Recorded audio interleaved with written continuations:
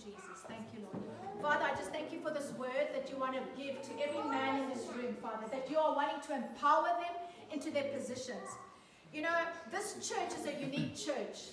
And I really believe that there are many men here that God is going to use for your respective nation. And God is going to use many in this room for this nation, Zambia. And I have a very strong sense about that. Rob and I have been sensing that the people that God is sending to this church, you are not just here to come to church. You are here to receive and step into your destiny.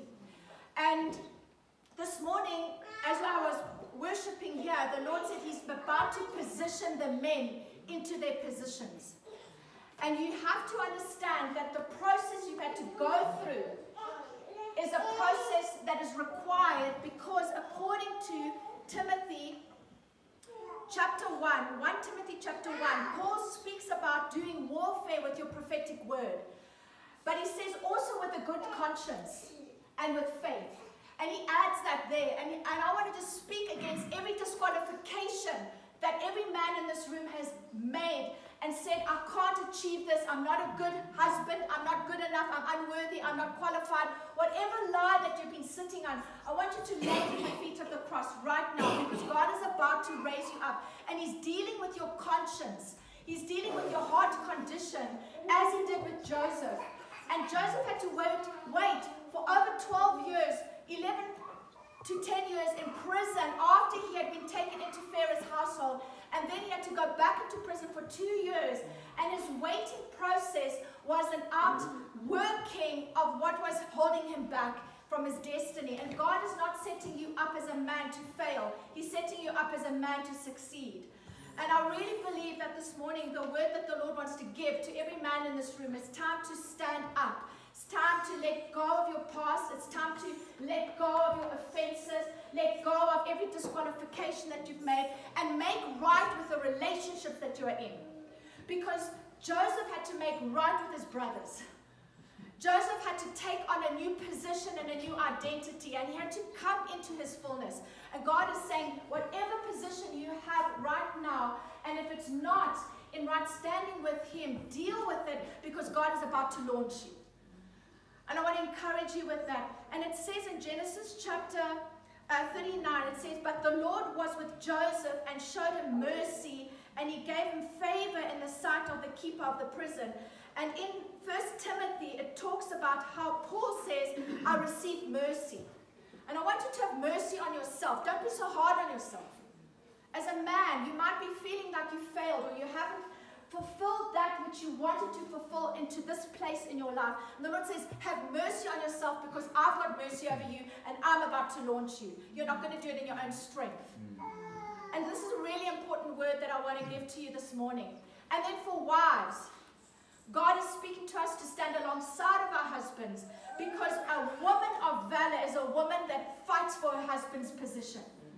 It's a woman that stands before God and says, God, you've called my husband for this. I'm going to do warfare in the spiritual realms so that he gets to where you want him to be. And that is the place of a woman. It's a mighty woman of valor, Proverbs 31 woman. And so I want to encourage every woman, look at your words, look at how you've been with your husband. And God is encouraging you this morning, fight for his destiny, because it's your destiny as much as it's his. Because God cannot fulfill his destiny with one of you. He has to have both of you. You have to be united with one mind and one commitment before the Lord. So let us just pray, because I really believe that God is going to activate all of us out of our disappointments. Maybe you've been disappointed with your spouse. Maybe you've been disappointed with your condition, with your lifestyle condition, the things that have been going on. And God wants to bring unity between the two of you. He wants to bring unity in relationships, because he's about to launch all of us into our destiny. For the nation of Zambia, for the nation of South Africa, for the nation that you're representing, in Jesus' name. So let me just pray for you. Father, in the mighty name of Jesus, I cast down disappointments. I cast down offenses. I cast down, Father, the places of disappointment and grief. Lord, where the enemy has stolen the destiny from our lives. And in the mighty name of Jesus, I pray that as your word goes through this morning, as it hits us in our spirit man, Lord, you bring hope where there's been been our hope. You really bring in the understanding of your faithfulness where we have lost the hope of your faithfulness.